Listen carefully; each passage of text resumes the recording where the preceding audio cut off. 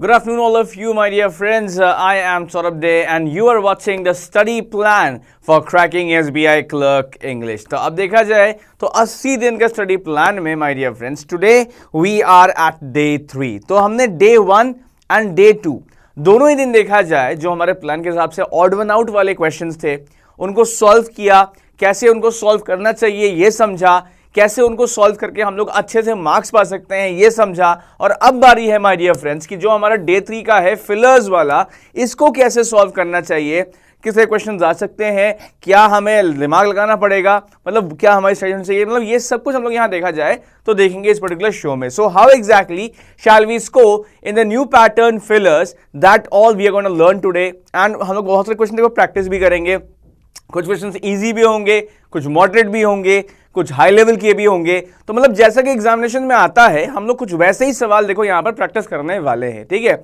अच्छा, तो मैं चाहूंगा आप लोगों से ये कि देखो हमारे पास तकरीबन आज होंगे 15 क्वेश्चन, ठीक है। तो 15 सवाल होंगे। तो अगर आप वैसे 15 on 15 ले आता तो वो तो बहुत ही अच्छी बात है, लेकिन सभी लोग ट्राई करना कि 12 on 15 और अबव तो सभी का स्कोर हो जाए। साथ ही में वीडियो पसंद आता रहे तो लाइक भी करते रहना, और साथ ही साथ जो आपके फ्रेंड्स हैं उनके साथ शेयर भी करते रहना। बिकॉज देखो न्यू पैटर्न फिलर्स एक ऐसा चैप्टर है जो कि अक्सर लोग क्वेश्चन मिलते नहीं हैं और अच्छे लेवल के नहीं मिलते हैं। तो if we have got something good then we should definitely share it with others, ठीक है। तो चलो अब देखते हैं क्वेश्चन नंबर 1 क्या है हमारे पास। Let's see about that. Okay, तो देखो ये रहा आपके सामने क्वेश्चन नंबर 1। अब देखो यहां पर एक स्टेटमेंट दिया है ए और एक दिया है बी। आपको एक कॉमन सा वर्ड है जो कि ए और बी दोनों में ही फिल करना है, और इसके लिए आपके पास है 30 seconds and your time starts now. Hurry up my dear friends, come on.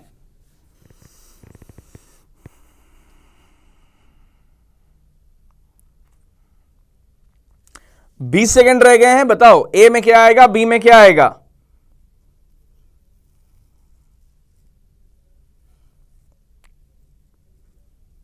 Last 10 seconds बचे हैं guys, come on, you have to find a common filler for both.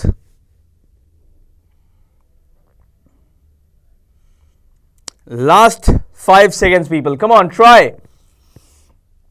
I am sure you'll be able to get this thing. Okay, अब देखो statement A में देख लो, The administration blank space protesters by agreeing to consider their demands, ठीक है। अब देखा जाए B में दिया है the angry customer was not blank space by the clerks apology. अब इनसाइट कह रहे हैं फरहान और प्लेकेटेड कह रहे हैं एक और जो बंदे हैं, बी इनसाइट और डी भी बहुत सारे लोग कह रहे हैं। तो मतलब या तो लोग कह रहे हैं इनसाइटेड और या तो लोग कह रहे हैं प्लेकेटेड। अच्छा, अब यहां पर देखो ना, आपको अलग अलग वर्ड का एक तो मीनिंग आना चाहिए, ठीक है। लेकिन खास करके आपको अगर देखो हर वर्ड का मीनिंग नहीं आता है, लेकिन अगर आप सेंटेंस क्या कह रहा है ये समझ ले जाओ तो भी आप सही जवाब दे सकते हो। स्टेटमेंट ए में देख लेते हैं। अब मान लेते हैं लेट्स जस्ट से कि मैं एक ऐसा स्टूडेंट हूं जिसकी वोकैबुलरी बहुत अच्छी नहीं है और मुझे वोकैब के मीनिंग नहीं आते हैं, तो मैं कैसे आंसर करूंगा इस पर्टिकुलर स्टेटमेंट को। देखो ए की बात क्या हो रही है, ए में देखो लिया हुआ है the administration protesters blank space protesters bye agreeing to consider there demands. अगर कुछ प्रोटेस्टर्स हैं तो ऑब्वियस है वो कुछ डिमांड कर रहे होंगे। If there are some protesters तो that means they would be demanding about something and that is why they are protesting. So when somebody is protesting, that means they are angry, right? So over here in statement A, the administration has to calm them down, all right? तो यानी कि शांत करना है protesters को, administration को, statement E में, statement A में। अब B देख लो, B में क्या लिखा है देखो, दिया हुआ है the angry customer was not blank space by the clerk's apology। customer क्या है, गुस्सा है, angry है, और वो क्या हुआ, blank space by the clerks apology. तो क्लर्क ने उसको सॉरी बोला लेकिन तब भी वो ब्लैंक स्पेस नहीं हुआ। तो देखो यहां भी शांत करने की बात हो रही है, कामिंग डाउन की बात हो रही है, राइट माय डियर फ्रेंड्स। तो हमें एक ऐसा वर्ड चूज करना है जो शांत करने की बात करे या काम डाउन की बात करे। अब ऑप्शंस देख लो, देखो जो इसके क्वेश्चंस हैं ऐसा नहीं है कोई एकदम शशि थरूर वाले वर्ड्स हैं, ये बहुत ही सिंपल वर्ड्स हैं। अगर कोई भी लेट्स जस्ट से न्यूज़पेपर पढ़ता होगा या रेगुलर इंग्लिश पढ़ता होगा तो एकदम रेगुलर इंग्लिश वाले वर्ड्स हैं और किसी को भी आ जाएंगे, कोई बहुत ज़्यादा रॉकेट साइंस नहीं है इसमें, ठीक है। अच्छा, अब देखिए इसमें दिया हुआ है प्लेकेटेड, इसका मतलब क्या होता है, इसका मतलब होता है शांत करना, ठीक है। पोक का मतलब क्या होता है, और ज़्यादा जो है किसी को भड़काना। ठीक है। इनसाइड का मतलब ये होता है भड़काना, मतलब पोक इज मोर लाइक किसी को जबरदस्ती जो है पिंच करना किसी पर्टिकुलर चीज के लिए। देन एग्रेवेट मतलब और ज्यादा अग्रेसिव बना देना और खराब कर देना। इवोक वंस अगेन आपका जो पोक है उसी के जैसा होता है, लेकिन यहां पर शांत करने की बात हो रही है और उसका ऑप्शन सिर्फ एक ही है जो कि है प्लेकेटेड। So all those of you like Vaibhav and Somi Hazra and you know other people जिन्होंने यहां चूज किया है option D, they have done a good job because that is the correct answer. चलो उम्मीद करता हूं सबका स्कोर 1-on-1 हो गया होगा। आगे बढ़ते हैं, देखते हैं नेक्स्ट स्कोर क्या है, नेक्स्ट क्वेश्चन क्या है। Alright, so there are some questions about the applicants mental blank space. ठीक है, फिर दिया हुआ है दूसरा स्टेटमेंट भी, test the platform for blank space before using it. अब बताओ यहां पर इस क्वेश्चन में क्या सही जवाब होगा। You get 30 seconds. Options are investigate, keenness, stability, sharpness, your durability. Your time starts now. Hurry up, my dear friends.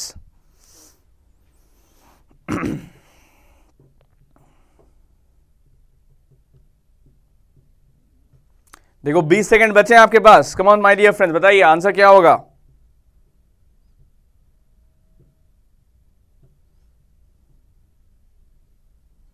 Last 10 seconds left, my dear friends.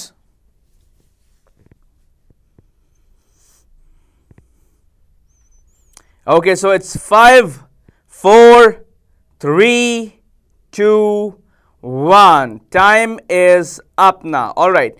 So Ashish says C, Shivani says C, Ayushi says something else, Vaibhav says C, Sumit says C, Neha also says C. कोई लोग A भी कह रहे हैं, कुछ लोग stability ज़्यादा लोग वैसे कह रहे हैं। अच्छा, अब देखो यहां जो स्टेटमेंट है इसका मतलब क्या है, देयर आर मतलब कुछ सवाल हैं एप्लीकेशन जो एप्लीकेंट है उसकी दिमागी ब्लैंक स्पेस को लेकर, तो ऑब्वियसली दिमागी हालत की बात ही हो रही होगी। ठीक है, फिर देखो बी में बोल रहे हैं test the platform before blank space before using it. तो मतलब इससे पहले कि आप प्लेटफॉर्म का इस्तेमाल करो उसको टेस्ट करो किसी चीज के लिए। ठीक है अब देखो अलग अलग ऑप्शंस क्या है। इन्वेस्टिगेट मतलब क्या होता है, छानबीन करना। कीनेस मतलब उत्सुकता। स्टेबिलिटी मतलब स्टेबिलिटी, स्थिरता। शार्पनेस मतलब कितना कोई शार्प हो या कितना कोई बहुत ज्यादा जैसे क्या बोलते हैं इंटेलिजेंट हो। ड्यूरेबिलिटी मतलब क्या, मतलब कितनी देर तक चलेगा। ठीक है, टिकाऊ टाइप का, कितना टिकाऊ है। तो अब देखिए यहां पर बात क्या हो रही है, ड्यूरेबिलिटी का अगर हम देखें, सिर्फ ड्यूरेबिलिटी देखो बी में फिट हो जाएगा लेकिन ए में फिट नहीं होगा। शार्पनेस देखा जाए तो ए में आ जाएगा लेकिन बी में नहीं आएगा। तो हमें एक ऐसा वर्ड चाहिए जो ए में भी आए और बी में भी आए, इसीलिए हमें क्या करना चाहिए, इसलिए हमको लगना चाहिए stability, C stability. So all those of you like Sanchita and Vaibhav and Amar and other people who chose option C, you have done a good job, my dear friends, because that is the correct answer. चलो अब आगे चलते हैं, देखते हैं question number 3 क्या है हमारे पास। So the 5 men, their Land Rover and their supplies were loaded into the blank space military aircraft. फिर देखिए B में दिया हुआ है B, a blank space solar storm could fry power grids, knocking out electricity for months. अब बताओ भाई यहां जवाब क्या होगा। Options are minute, gigantic, contented, concise and लॉगी। तो बताइए भाई सही जवाब क्या है। You get 30 seconds. Come on my dear friends, बताओ जवाब क्या होगा। शुभांकर का खाता खुल गया, प्रांजल का खाता खुल गया, गुड टू सी दैट। निशा रानी ने खाता खोल लिया, गुड टू सी दैट। चलो बताओ जवाब क्या है यहां पे। 15 सेकेंड रह गए हैं guys. Come on people, tell me what's the answer over here.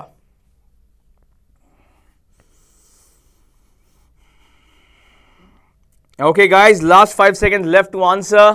Land rover की बात हो रही है, एयरक्राफ्ट की बात हो रही है। ए में क्या बोलते हो आप लोग, बी में क्या बात हो रही है, सोलर स्टॉर्म की बात हो रही है, क्या लगाएंगे। ओके तो आप देखो सब लोग अलग अलग लोग कह रहे हैं, अलग अलग जवाब दे रहे हैं। देखिए अब मेरी बात समझो।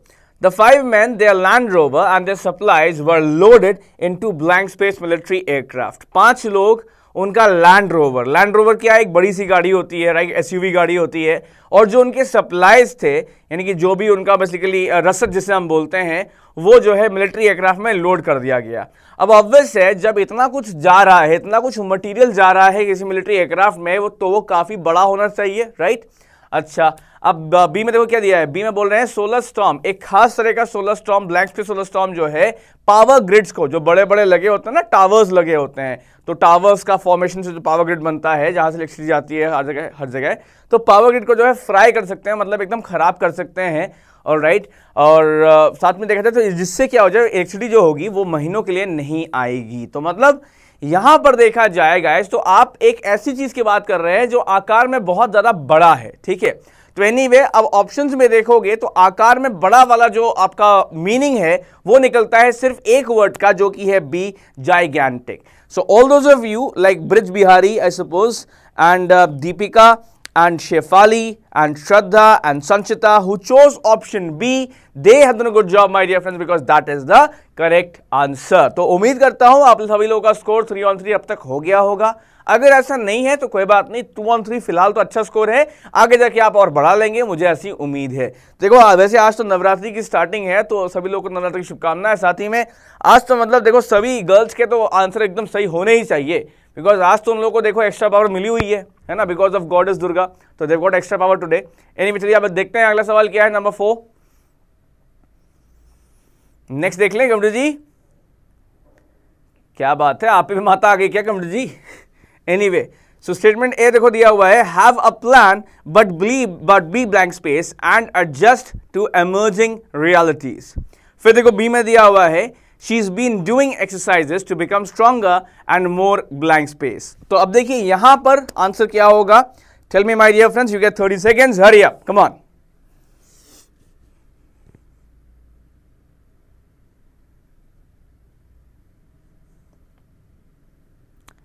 20 सेकेंड रह गए guys, hurry up, come on, what's the answer here?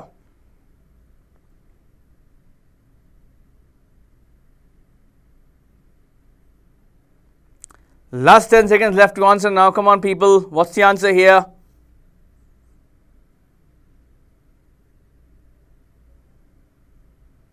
Okay, so it's 5, 4, 3, 2, 1. Time is up. तो इससे पहले कि मैं यहाँ जवाब दूँ, सही जवाब, a lot of you, बहुत सारे लोग यहाँ पर मुझे गुड्डी पर्व विश कर रहे हैं, तो आपको भी a very happy गुड्डी पर्व।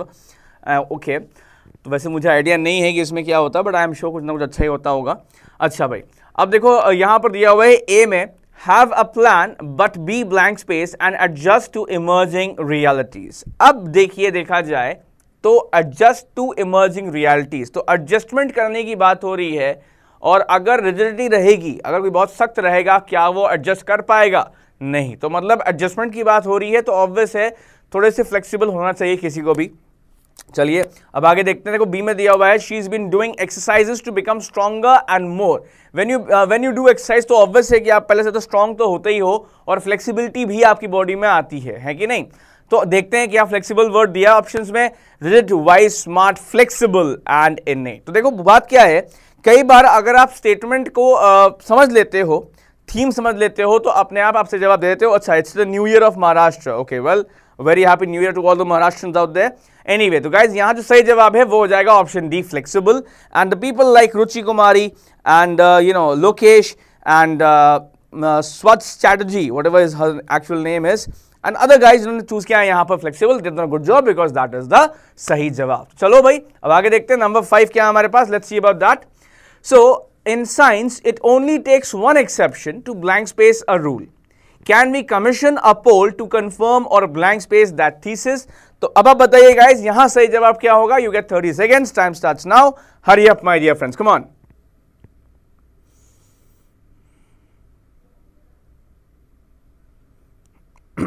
नोटिफिकेशन क्यों नहीं आता? बेल पे क्लिक तो किया था, आई डोंट नो गाइज, शायद जब मेरे ही शो की बात आती है तभी यूट्यूब पे माता आ जाती है शायद, इसलिए मेरा ही नोटिफिकेशन नहीं आता वीडियो का। तो गाइज 10 सेकंड्स बचे हैं आपके पास जवाब देने के लिए।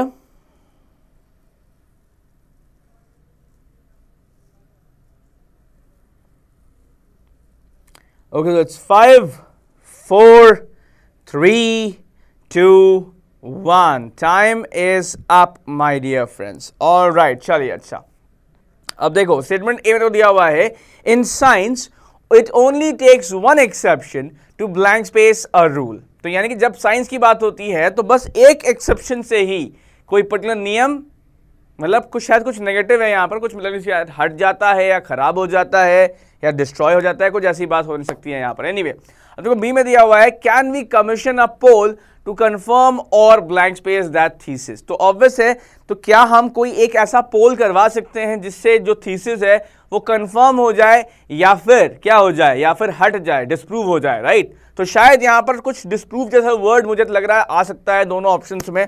एनीवे, अब देख तो यहां ऑप्शन ए में देखते हैं डिस्टिंग्विश, देखिए दिया हुआ है पहले ऑप्शन में, यानी कि इसका मतलब होता है अलग करना, तो ये तो खैर ठीक से बैठ नहीं रहा है। बी में दिया हुआ है पुट अबव, ऑलराइट, तो put above a rule makes no sense, because मतलब क्या, किसी रूल के ऊपर रख देना, makes no sense. Okay, disprove देखो दिया हुआ है, अच्छा, ट्रिवियल मेंटेन, अलग अलग देखिए बोल रहे हैं। मेंटेन जो है ना, ये आपका स्टेटमेंट ए में आ सकता है, सूट कर जाएगा, लेकिन बी में फिट नहीं करेगा। ऑन दी अदर हैंड देखो, जो आपका डिस्प्रूवल है, जो डिस्प्रूव है, इसका मतलब क्या हो गया, साइंस में बस एक एक्सेप्शन लगता है किसी भी नियम को डिस्प्रूव करने के लिए, हटाने के लिए, और या फिर क्या हम कोई पोल करवा सकते हैं जिससे जो है ये जो थीसिस है ये कंफर्म हो जाए या डिस्प्रूव हो जाए। तो मतलब जो वर्ड है डिस्प्रूव वाला, ये आपका देखो ए में भी फिट बैठ रहा है और बी में भी फिट बैठ रहा है। तो इसीलिए guys that is the correct answer. So all those of you who chose option C, they have done a good job because that is the correct answer. क्या हो गया भाई, Y M I great, all of a sudden क्या हो गया भाई।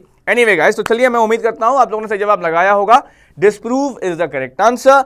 सबका score 515 तो हो ही गया होगा, अगर नहीं है तो कोई बात नहीं, 415 या उसके आसपास तो आ ही गया होगा। साथ ही में मैं उम्मीद करता हूं कि आप लोग लगातार वीडियो को लाइक भी कर रहे हो, तो अगर पसंद आ रहा हो तो लाइक करते जाना, है कि नहीं। मतलब आई नो बहुत से लोग आज फास्ट पे होंगे, उपवास पे होंगे, लेकिन लाइक के फास्ट पे नहीं हूं मैं, ठीक है, तो आप जरूर लाइक कर सकते हैं वीडियो को। एनीवे, चलिए अब आगे देखते हैं।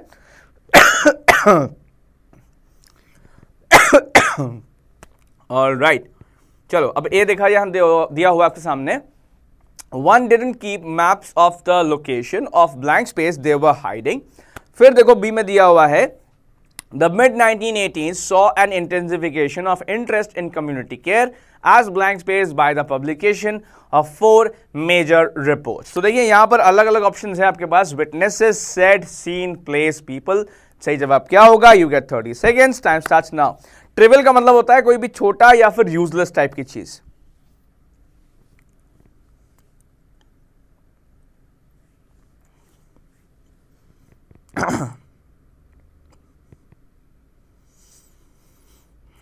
Okay guys, 20 seconds left to answer now, hurry up।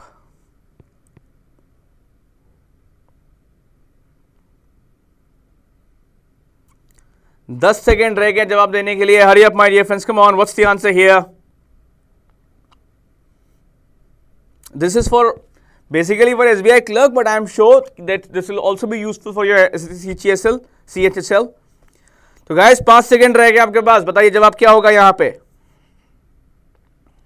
Okay, now so statement A और स्टेटमेंट बी, देखो बात क्या हो रही है। ए में बोल रहा है कि उसने जो है मैप नहीं रखे थे उस चीज के रिगार्डिंग, उस चीज के जो कि वो छुपा रहा था। अच्छा, बी में देखो दिया हुआ है 1980 में हमने काफी लोगों का बढ़ता हुआ इंटरेस्ट देखा कम्युनिटी केयर में, और ऐसा देखा गया था पब्लिकेशन ऑफ 4 मेजर रिपोर्ट्स के द्वारा। ठीक है, अब देखिए यहां पर अलग अलग ऑप्शंस हैं, witnesses, said, scene, place, people.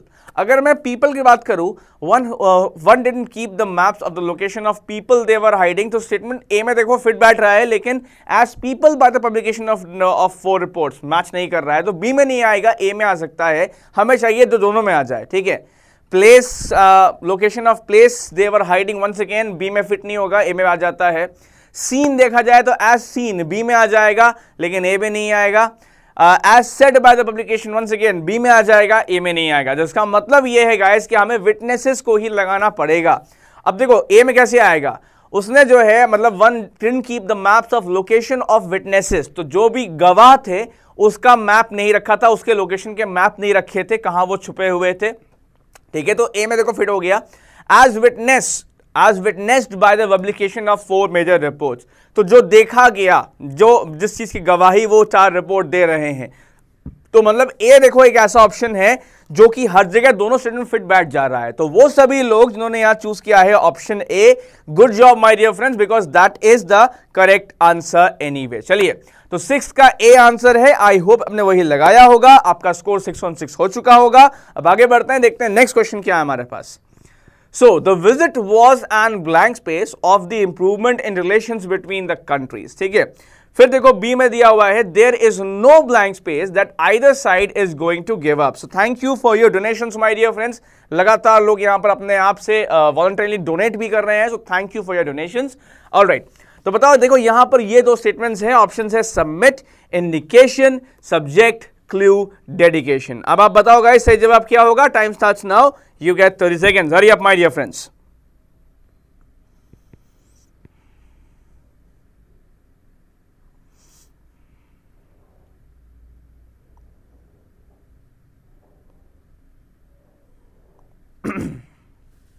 बीस सेकेंड रहेगा है guys, come on people,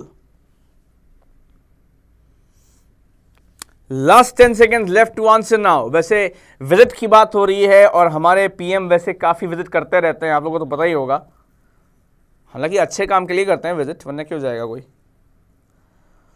so guys last 5 seconds left, hurry up, what's the answer now? Okay, तो चलिए भाई, अब देखिए यहां पे दिया हुआ है the visit was an blank space of the improvement in relations between the countries. तो जो विजिट था वो जो है जो दोनों देशों के बीच जो रिश्ते हैं उसमें जो सुधार हुआ है उसको ब्लैंक स्पेस है। ओके, उसका ब्लैंक स्पेस है। तो ओके, तो कुछ ऐसा निकल रहा है यहां पर। देखो बी में बोल रहे हैं दोनों साइड में से कोई भी जो है छोड़ने वाला हो, इसका कुछ भी ब्लैंक स्पेस नहीं दिख रहा है, तो मतलब शायद इंडिकेशन की बात हो रही, कोई भी इंडिकेशन नहीं दिख रहा है। एनीवे, अब ऑप्शन देखा जाए तो dedication, clue, subject, indication, submit, इन सब में देखा जाए तो indication is the only word देखिए जो कि ए में भी फिट बैठ रहा है और बी में भी आ रहा है। क्यों? ए में कैसे फिट बैठ रहा है? जो विजिट हुई है वो दिखाता है, दर्शाता है, इंडिकेट करता है कि रिश्तों में सुधार हो रहे हैं दोनों के देश के बीच में। फिर देखो उसके बाद बी में देखो दिया हुआ है दोनों ही साइड में से कोई भी छोड़ने वाला नहीं है, ऐसा क्या है? ऐसा इंडिकेशन है। तो मतलब क्या है guys? All those of you who chose B for question number 7 आपने सही जवाब दिया है, because that is the correct answer my dear friends. I hope आप लोगों का जो स्कोर होगा वो 7 on 7 जरूर पहुंच गया होगा। अगर ऐसा नहीं है तो कोई बात नहीं my dear friends, even 6 on 7 और around is also a very pretty score, very nice score. चलिए अब आगे देखते हैं next.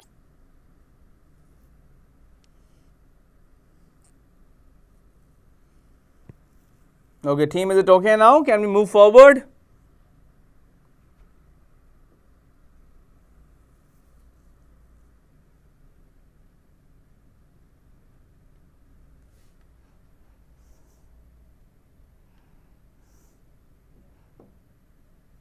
Okay guys, so I suppose we are back now, right?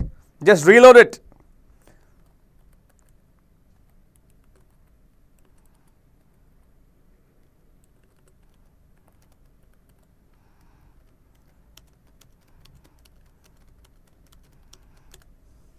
चलिए अब शायद बिल्कुल लोग सही आ चुके हैं, वापस आ चुके हैं। Now we are back, now we are okay my dear friends. चलिए तो now finally it's okay guys. चलो अब मैं ऐसा करता हूं, आप लोगों को देता हूं 30 सेकेंड्स, इस क्वेश्चन को देख लो, बताओ इसका जवाब क्या होगा। You get 30% my dear friends, hurry up, बताओ सही जवाब क्या होगा यहां पे। 20 सेकेंड रह गए हैं। कुछ लोग कह रहे थे कि सर आपको देख के लग रहा है आप सो गए हैं, तो इन सब के मैंने वैसे नाम नोट कर लिए हैं और इन सब का आधार में डीलिंग करवा दूंगा इनके नंबर से, डोंट वरी। चलो 10 सेकंड रह गए guys, hurry up, tell me what's the answer here.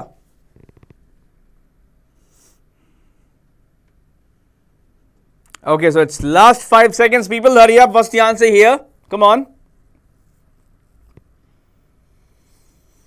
Okay, अब देखो स्टेटमेंट ए में बोल रहा है he didn't seem like the kind whose moods blank space like her father's. ठीक है, अच्छा अब देखो इसका मतलब क्या है यहाँ पे, लाइक उसको देख के नहीं लग रहा था कि जो उसका मूड है वो उसके फादर के जैसे ब्लैंक स्पेस कुछ होता होगा। तो ऑब्वियस है क्या मतलब बिगड़ता होगा, अच्छा होता होगा, चेंज होता होगा, कुछ ऐसा मोस्ट प्रॉब्ली होने वाला है।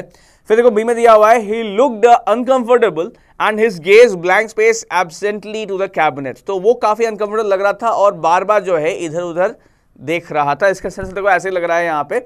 अब देखा जाए तो looks mood looks like her father's हो सकता है, लेकिन his gaze looks does not match, तो बी में नहीं आएगा।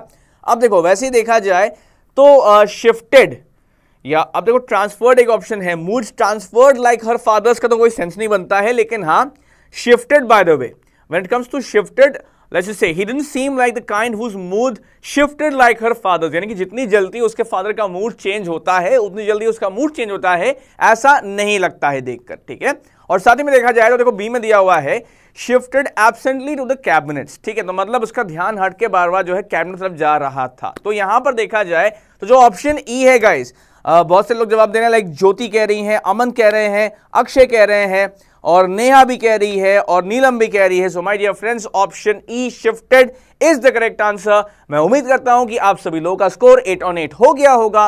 अगर ऐसा नहीं है तो कोई बात नहीं, 6 on 8 around is also a very pretty score. Like करते रहिएगा वीडियो को और शेयर भी करते रहिएगा, because sharing is caring my dear friends. चलिए बाकी देखते हैं, नंबर 9 क्या है हमारे पास, लेट्स सी अबाउट दैट।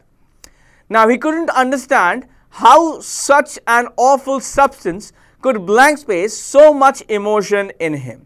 फिर देखिए बी में दिया हुआ है these sudden congealments in the state of reverie which a single word suffices to blank space do occur। तो जिसने इस क्वेश्चन का जवाब दे दिया उसको मिलेगा शशि थरूर वोकैबुलरी पुरस्कार, ठीक है guys. So do you want Shashi Tharoor vocabulary पुरस्कार? Answer this question correctly, you get 30 seconds my dear friends, hurry up।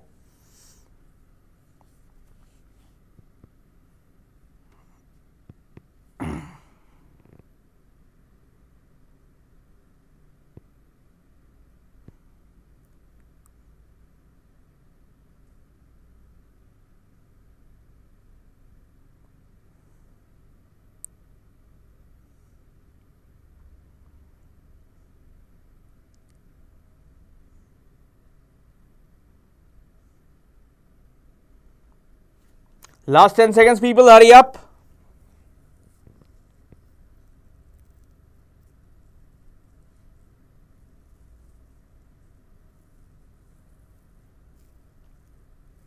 Five seconds left now, hurry up my dear friends, come on।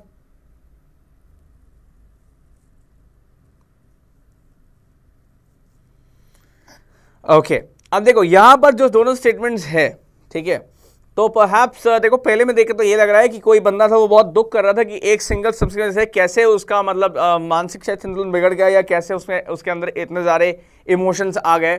और देखो बी में देख के लग रहा है कि in fact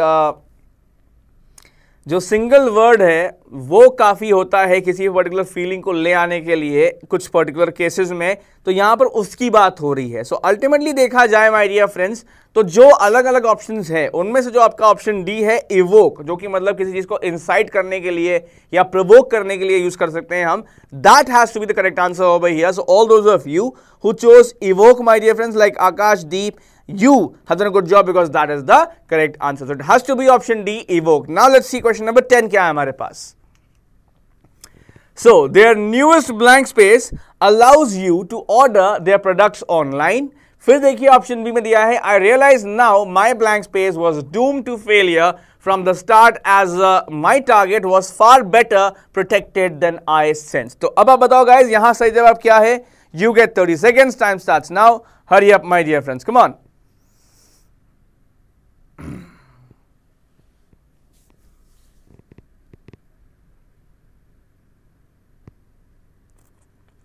So all those of you who answered correctly, आप लोग एक दूसरे को शशि थरूर वो क्या पुरस्कार दे सकते हैं। 20 सेकंड रह गए गाइस, हरी आप, come on tell me what's the answer here.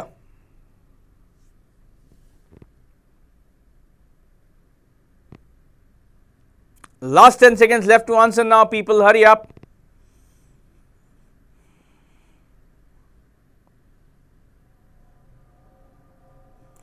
So it's 5, 4, 3, 2, 1. Time is up, my dear friends. Now let's see over here.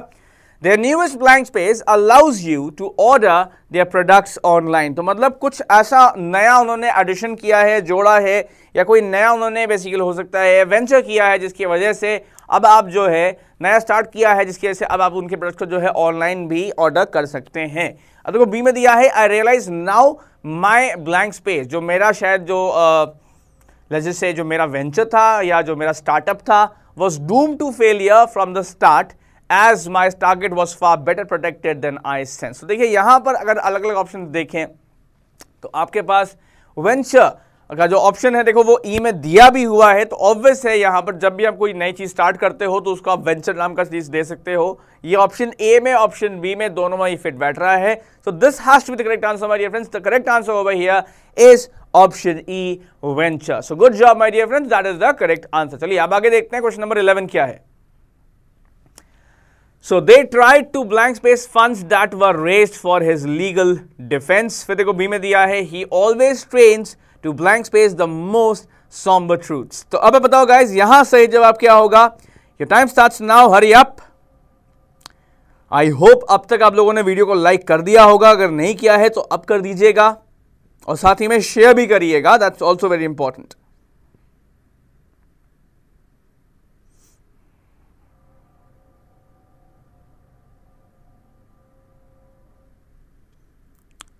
So 20 seconds left to answer now, hurry up.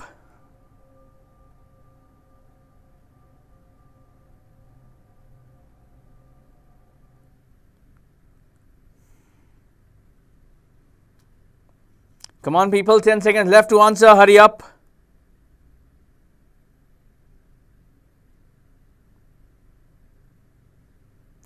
So it's 5, 4, 3, 2, 1. Time is up, my dear friends. Now, so they tried to blank space the funds that were raised for his legal defense. अब देखा जाए तो उन्होंने क्या तो कह सकते हैं हम फ्रीज कर दिए। They tried to freeze funds that were raised for his legal defense. तो फ्रीज हो सकता है या इनफैक्ट सीज भी हो सकता है, या आपका देखा जाए तो सीज देखा जाए तो आप बी या सी दोनों ही हो सकते हैं। इनफैक्ट सीज का मतलब हो जाता है हथियार लेना और जो बी वाला है, और सी का सीज का मतलब होता है रोक देना, तो ये भी हो सकता है। ई में देखा जाए तो टर्मिनेट भी हो सकता है, मतलब एकदम ही रोक देना। लेकिन फिर आपको देखना होगा कि बी में क्या दिया है। ही always trains to blank space the most sombre truth. तो ऐसे सत्य जो बहुत ही दुखदाई सत्य होते हैं वो हमेशा उनको ब्लैंक स्पेस करने की कोशिश करता है। तो मतलब होता है उनको छुपाने की कोशिश करता है या उनको अपने तक ही रखने की कोशिश करता है। तो इस चीज को देखते हुए माय डियर फ्रेंड्स,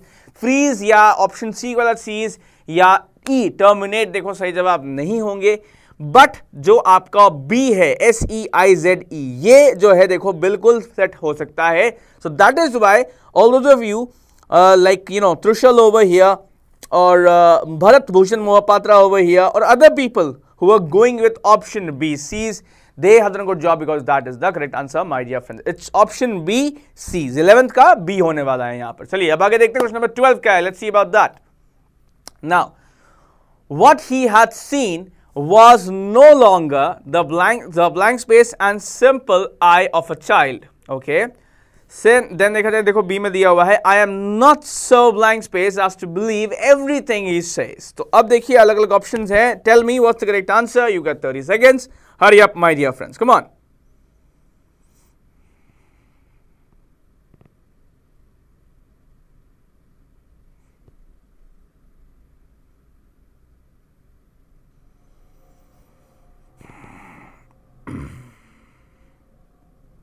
बीस सेकंड रह गए guys, hurry up.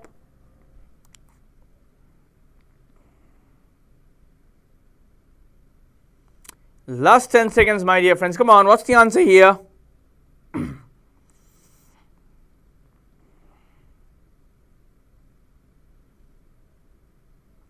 5 seconds left to answer, people. Hurry up, come on.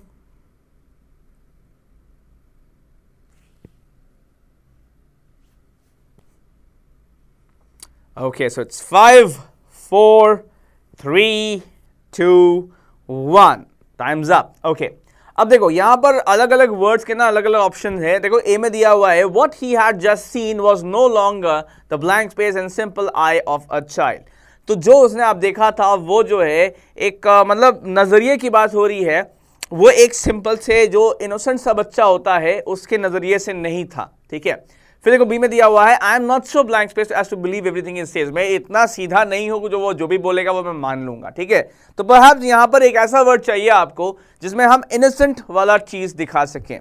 तो अब देखिए यहां पर अलग अलग ऑप्शंस हैं A, B, C, D, E, लेकिन जो इनोसेंस वाला देखो जो फंडा है वो आता है ऑप्शन A, इंजेन्युअस में। So all those of you who chose option A, like Somi दास में देख रहा हूं, she chose option A, एंथ्रुशल chose option A, Anshul chose option A, and Snehal chose option A, तो दीपक चोज ऑप्शन ए। तो वो सभी लोग जो लोग यहां ऑप्शन ए चूज कर रहे हैं, they have done a good job because that is the correct answer. तो चलो, उम्मीद करता हूं आप लोगों का स्कोर 12 on 12 हो गया होगा, साथ ही में आपने वीडियो को लाइक भी कर दिया होगा और शेयर भी इस वीडियो को आपने जरूर कर दिया होगा। चलिए अब आगे देखते हैं क्वेश्चन नंबर 13 क्या है, let's see about that.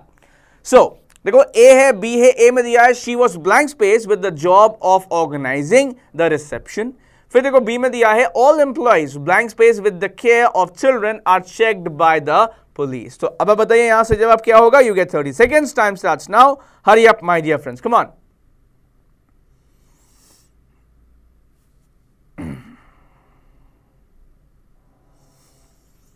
20 seconds रह गए guys, hurry up, what's the answer here, come on.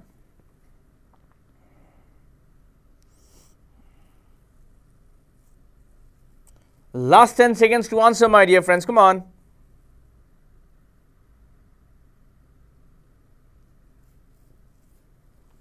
So it's 5, 4, 3, 2, 1. Time is up, my dear friends.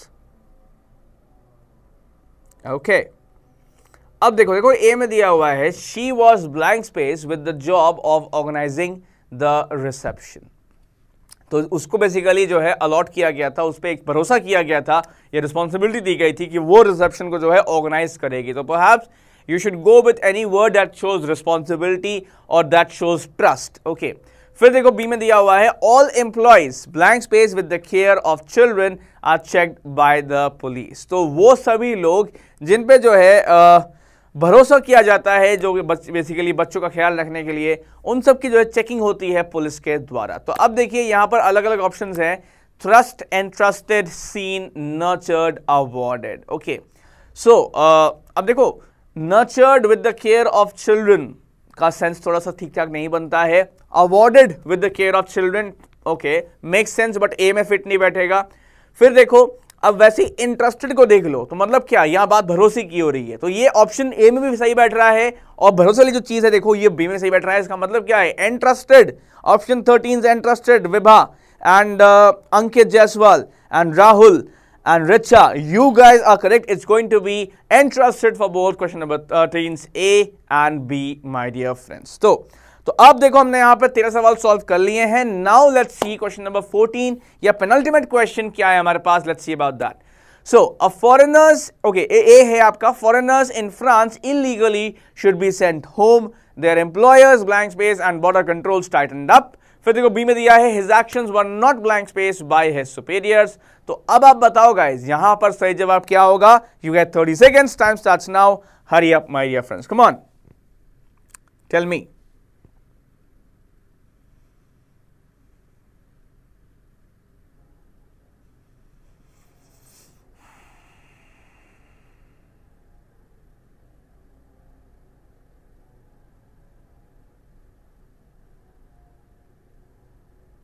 Okay, people, 20 seconds left to answer now. Hurry up.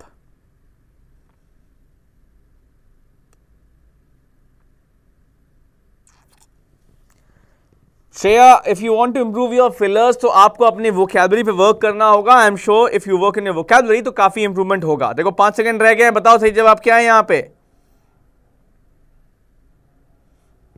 Okay, अब देखो ए में ये बोल रहा है जो फॉरेनर्स फ्रांस में काम कर रहे हैं इलीगली, उनको जो है घर भेज देना चाहिए, और जो उनके एम्प्लॉयर्स हैं और blank space border control Titan up होना चाहिए। तो जो बॉर्डर कंट्रोल देखो उसको टाइट करके, और जो एम्प्लॉयर्स हैं मोस्ट प्रॉब्ली उस पर कुछ एक्शन होना चाहिए, शायद कुछ ऐसी बात हो रही है यहाँ पर। फिर देखिए बी में दिया हुआ है his actions were not blank space by his superiors. तो जो उसके एक्शंस थे वो शायद उसके जो सुपीरियर्स थे उन्होंने अप्रूव नहीं किया है, या कुछ ऐसा ही बोलना चाह रहा है यहाँ पर ये। तो देखिए यहां पर आपके पास 5 ऑप्शंस हैं, described, ridden, sanctioned, originally categorise. Okay, लेकिन आपको एक ऐसा ऑप्शन चूज करना है जो कि इन दोनों में फिट बैठे। अब देखो अगर आप डिस्क्राइब चूज करोगे, या रिटर्न चूज करोगे, या ओरिजिनली चूज करोगे, या कैटेगराइज चूज करोगे, तो शायद या तो ये दोनों में फिट ना बैठे, या तो किसी एक में बैठे बट दूसरे में नहीं बैठे। बट अगर आप सैंक्शनड को लेते हो, देखो सैंक्शनड मतलब क्या हो जाता है, employers sanctioned, there employers sanctioned मतलब जो है उन पे प्रतिबंध लगा दिया जाए, okay, they should be stopped.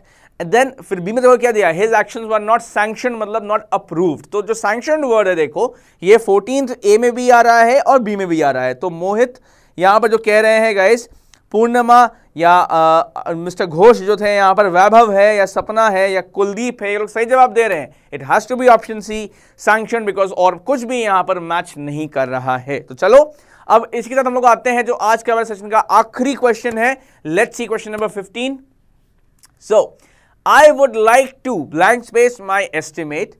फिर देखिए दिया हुआ है बी में है the text has been blank space and published in a new addition. तो अब आप बताओ माय डियर फ्रेंड्स, यहां पर सही जवाब क्या लगता है आपको, क्या होगा? Your time starts now, you gate 30 seconds, hurry up my dear friends, come on.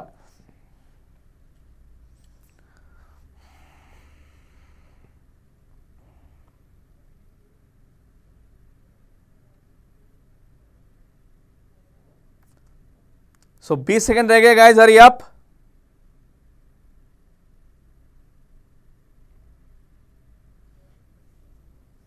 Last 10 seconds, people. Come on. What's the answer here?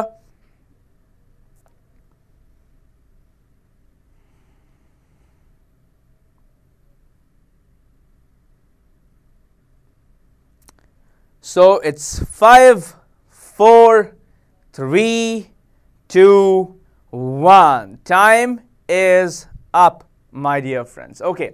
अब देखो ऑप्शन ए में यहां दिया हुआ है I would like to blank space my estimate. तो यहां पर I would like to blank space my estimate, तो मतलब मैं अपने एस्टिमेट कुछ करना चाहूंगा, शायद दोबारा से कुछ चीज बोलना चाहूंगा। ओके, फिर देखो बी में दिया है the text has been blank space and published in a new addition. तो जो टेक्स्ट था उसको वापस से ठीक किया गया है और नए एडिशन में देखा जाए तो लाया गया है, पब्लिश किया गया है। अब देखो अलग अलग यहाँ पर ऑप्शंस हैं। amend, I would like to amend my estimate, the text has been amend once again। यहाँ पर देखा जाए तो देखो पास्ट टेंस देखा जाए तो यहाँ नहीं लिखा है, but I would like to amend my estimate वैसे नहीं बोलते हैं, हम बोलते हैं हम दोबारा से रिवाइज करने चाहेंगे अपने एस्टिमेट को। तो देखा जाए जो आपका ऑप्शन बी है रिवाइज, देखो सेट जो है ना, सेट आपका ए में आ जाएगा बट बी में नहीं आएगा, ठीक है। तो that is why my dear friends the correct answer over here has to be option B revised. क्यों? बिकॉज मैं जो अपना एस्टिमेट है जो मैंने दिया रखा है उसको मैं दोबारा से सही करना चाहूंगा, और साथ ही में जो टेक्स्ट है ना उसको रिवाइज किया जा चुका है और नए एडिशन के फॉर्म में पब्लिश भी कर चुके हैं हम। तो correct answer over here my dear friends option B revised. So all those of you like Selja, Alka Kumari and other people जिन्होंने सही जवाब दिया है, they have done good job, it's option B revised. तो भाई अब देखो 15 questions. Okay, now let's move PPT, हटा लीजिए इसको। So now 15 questions we solved today. कल देखा जाए तो स्टडी प्लान के हिसाब से आपका मॉक होना चाहिए, in fact you should practice your test. तो देखो मैं कल आपके सामने ना 50 क्वेश्चंस लेके आऊंगा for SBI clerk. Tomorrow you will face 50 questions for SBI clerk in 1 single our, और आपको उन 50 के 50 सवालों का सही जवाब देना पड़ेगा, और मैं उम्मीद करता हूं कि आप लोग जरूर दे जाओगे। तो वो सभी 50 सवाल आपके एसबीआई क्लर्क के पॉइंट ऑफ व्यू से होंगे, and I am sure my dear friends कि you will be able to mark really very well. और वो सभी देखा जाए तो एसबीआई क्लर्क प्री के लेवल के ही होंगे, बिकॉज कल देखा जाए तो आपका टेस्ट होना बहुत इंपॉर्टेंट है। सो माय डियर फ्रेंड्स, कल की जो क्लास होगी देखो वो होगी 4:15 बजे, 4:15 PM। You will get your study, your 80-day study plan, Day 4 SBI clerk mock exam of 50 questions. ठीक है, इसको याद रहे। तो चलिए कल मिलते हैं 4:15 बजे। मैं उम्मीद करता हूं कि आप लोग बिल्कुल रेडी रहेंगे और अच्छे से अच्छा स्कोर करके दिखाएंगे। So till then, bye-bye, take care of yourselves and keep watching Adda 247 because Veda's government job is right here in your pocket. Peace out.